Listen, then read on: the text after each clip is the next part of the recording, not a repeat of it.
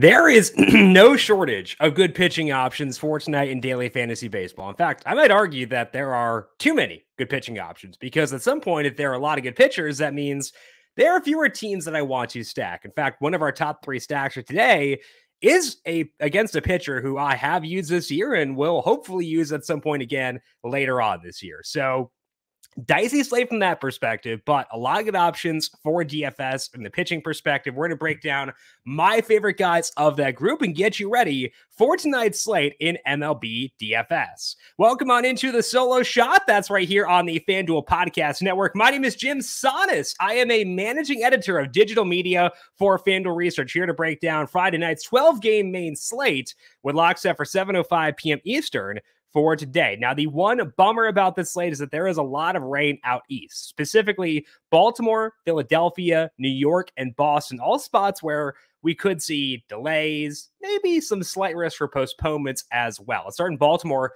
for the Orioles and the Rockies. It's probably going to impact the game in some way.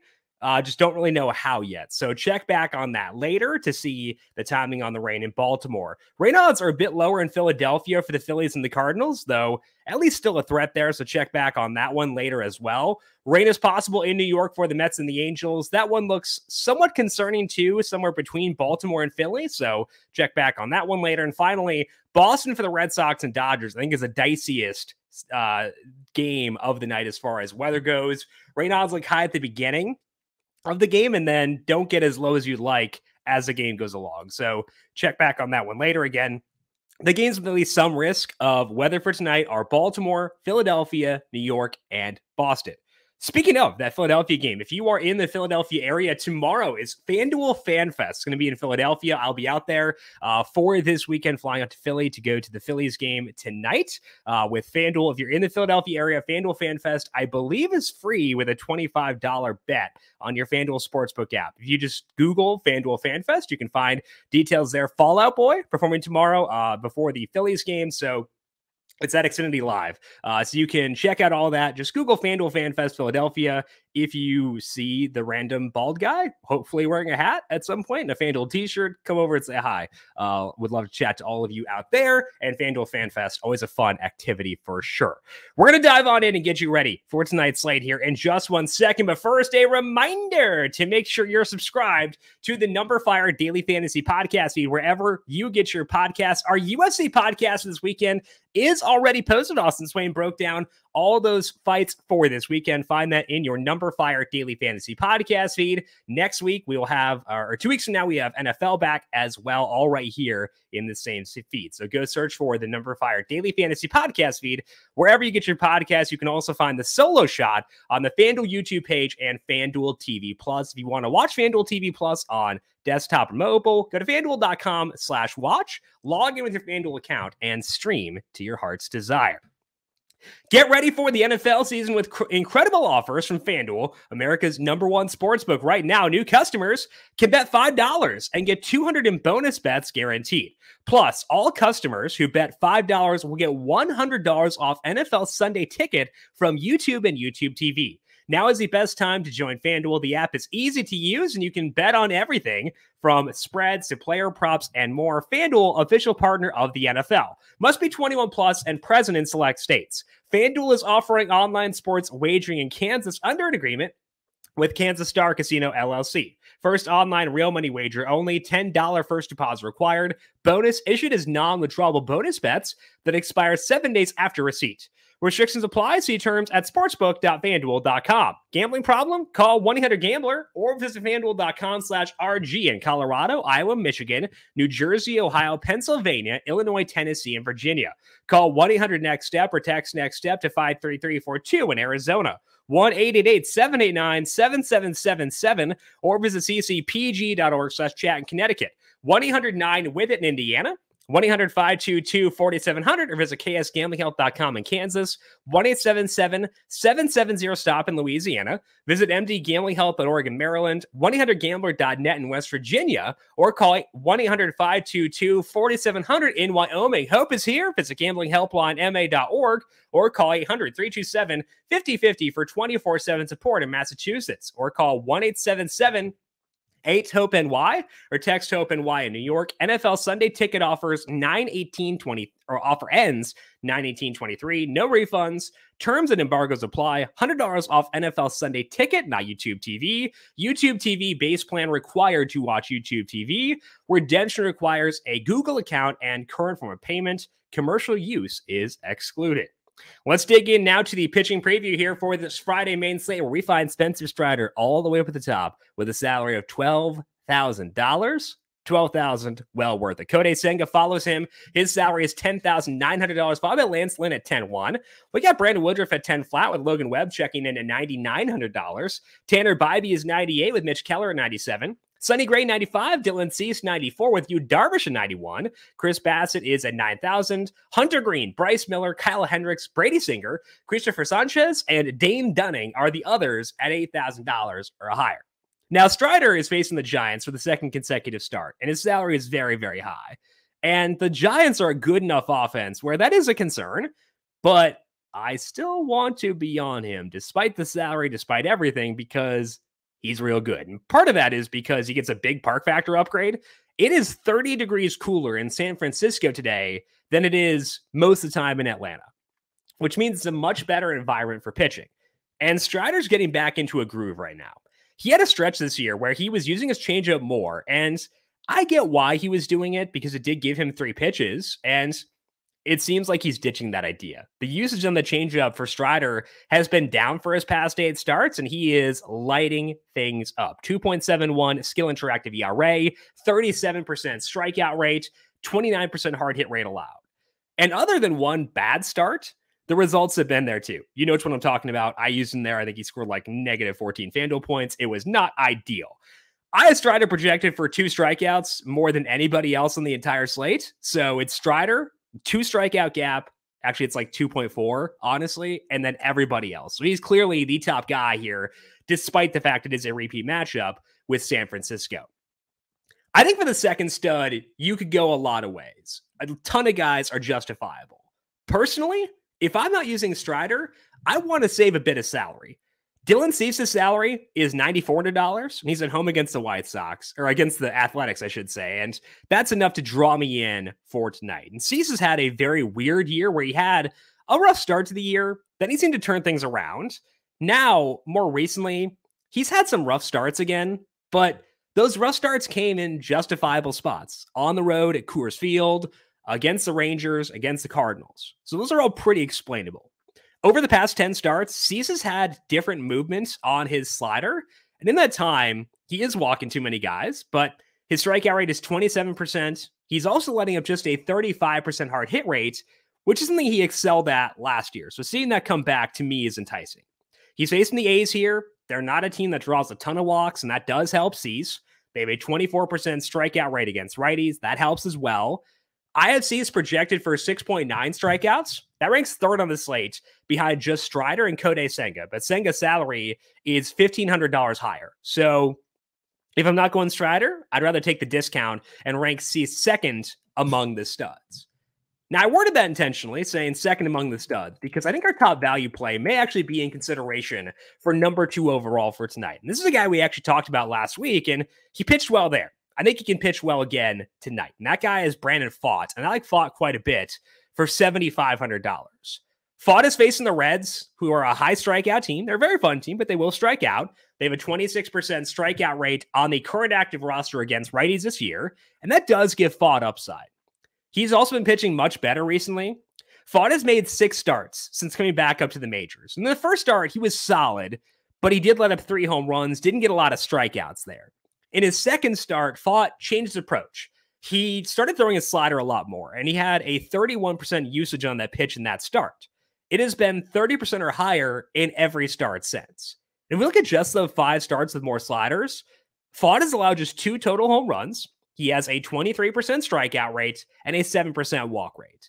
Now, the 2 home run number is probably fluky because his batted ball numbers still are not perfect, but they are much better than what they were when he was up in the big leagues previously.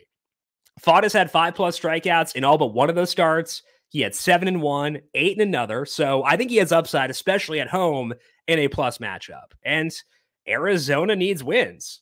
I have thought projected for 6.3 strikeouts tonight. Again, I have Cease at 6.9. So saving almost $2,000 in salary, being within 0.6 strikeouts of him, it's a pretty good number.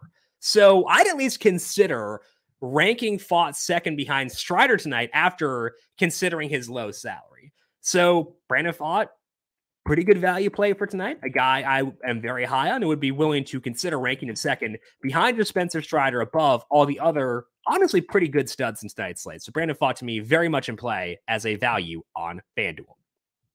Let's dig in now to the stacks and talk about the options here. Now, I do want to caveat this by saying, again, check back on the weather in Baltimore. But if we get the all clear for stacking there, I want to be on the Orioles. They're facing Kyle Freeland tonight, and Freeland has had better velocity since he came off the injured list, and that's usually a good thing. And he's also not at Coors Field. But I still think we want to be here. Freeland has made 5 starts with that velocity being up off the IL. His strikeout rate is 17%. That's better than what it was for him before. But he's also letting up a 51% hard hit rate. He struggled with that all year long because Freeland's hard hit rate allowed for the full season is 44%. That's part of why his ERA is 5.02. It's not just the fact he pitches at Coors Field. In fact, Freeland's ERA is actually worse on the road than it is at home. The strikeout rate also goes way down the road too. He's at Camden Yards tonight where it's 90 degrees. The Orioles have a 112 WRC plus against lefties. So I think it all aligns to allow us to stack them here and feel pretty good about it. So Baltimore to me, the top stack, if we get the all clear on the weather. I do think it's noteworthy how Adley Rutschman has evolved this year because to open the season, he was a guy for DFS I wanted to use just against righties because he had a lot more power as a left-handed batter than as a right-handed batter. But now we're up to 157 plate appearances for Rutschman against lefties, and his ISO is up to 185, which is a big improvement. It's still a small sample, so you don't want to overreact, but I think that what we should do with Rutschman is take where we were with him against lefties before and just kind of bump it up. Nudge it up a little bit to account for the fact he has hit for more power against them recently. So Rutschman climbing slowly for me against lefties and very much in play for tonight, facing Freeland, again, assuming the weather is okay out in Baltimore. The White Sox were a stacking option last night, and they get the A's again here, so I do think the White Sox back on the map once again for today. They're facing Zach Neal this time, and Neal has spent most of the year in AAA. He had a 5.40 ERA there, and now he's being stretched out as a starter. I'm a bit skeptical of how that'll go. Neal doesn't get many strikeouts. He has a 17% strikeout rate in AAA. It's 16% so far in the majors, though that's a very small sample of just 12 innings. Neal spent most of last year in AAA with the Rockies. His strikeout rate there was 18% as well. So I would expect a lot of balls in play for him. And Neal doesn't get many ground balls, a lot of line drives, and a lot of fly balls.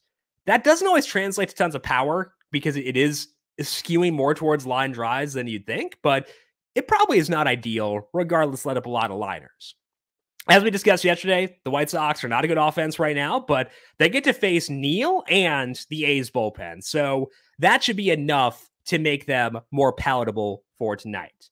Now, the most borderline usable guy on this team is Andrew Benintendi. Now, Benintendi hit a home run last night. I was going to talk about how doesn't hit for a lot of power. That makes him less appealing for DFS, but he did hit a home run last night. He also does swipe some bags.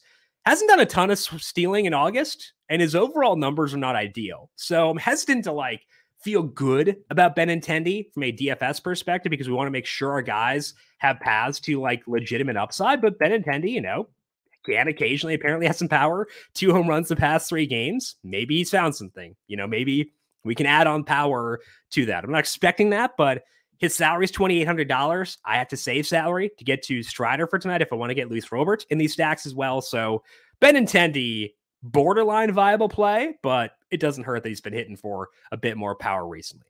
Now, for our third stack, this is the one that makes me sad because Hunter Greene is making his second start off the IL tonight, and I like him a lot. And I'm happy to use him as a pitcher at times, have done so this year, but Greene let up a lot of homers in his first start off the IL, so I think we should at least consider Arizona against him tonight. That game for Greene, where he let up all the home runs, was in Cincinnati, so some home runs there are forgivable, and the roof is closed tonight in Arizona. That game was against the Blue Jays, so I don't want to overrate that one game where he struggled. What I do care about for Green in that game was his slider velocity. He averaged 85.4 miles per hour on that slider. That's down about 2 miles per hour from where he was before his injury. And even those numbers pre-injury were down from where he was at the beginning of the year. Overall, Green has made 8 starts with his velo climbing down on that slider. His hard hit rate allowed is 49%. He has led up a 50% fly ball rate, and it's led to a 5.48 ERA. And a big chunk of that is from Sunday, but it also shows that rough games are within his range of outcomes. And it's also the lone time we've seen him since his injury. Arizona still has a 111 WRC plus against righties. Their ISO is 188. So Green could pitch well here. I'd love to see him be viable down the stretch, but I do think it's necessary for us to consider Arizona from a stacking perspective against him for tonight. Now, when stacking Arizona or stacking against Green in general, I want to skew towards lower strikeout guys because even with the lower velo on the slider, he's still getting strikeouts. Lucky for us, not many guys in this team strike out much. That includes Alek Thomas, about a 20% strikeout rate against righties so far this year. $2,300 salary. He can steal some bases. He can hit for some power. Not a big enough fly ball guy as much as you really want, but still definitely enough there to feel good about him. So Alek Thomas, $2,300, a great value play for tonight if you need help getting up to Strider within your lineups. Let's finish up here with things to watch. The Phillies facing Miles Mikolas tonight, who is in a pretty big rut. He's tried throwing more sliders recently, but that has not fixed his issues. The Phillies offense has perked back up recently, so I don't mind checking them out, whether it be for stacks or for one-offs.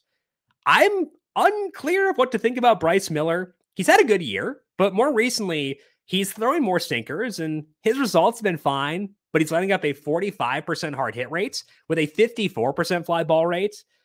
I don't really want to stack the Royals against him because Seattle's bullpen is very good, but the thought of doing so did at least cross my mind. So maybe some one-offs in the Royals could be in play for tonight. Finally, the Mariners on the other side of that game are at least a consideration. I would rather not do it because I like Brady Singer a lot and they're facing him. And Singer's pitched really well recently, getting a lot of strikeouts, but he's also one of the few guys in the slate who does let up some hard contact. So I don't want to do it. I like Singer, but stacking's pretty tough for tonight due to all the good pitchers. So I don't mind it if you have to. I'd rather avoid it and rank the Phillies higher, the Diamondbacks, the White Sox, and the Orioles, weather permitting, for tonight.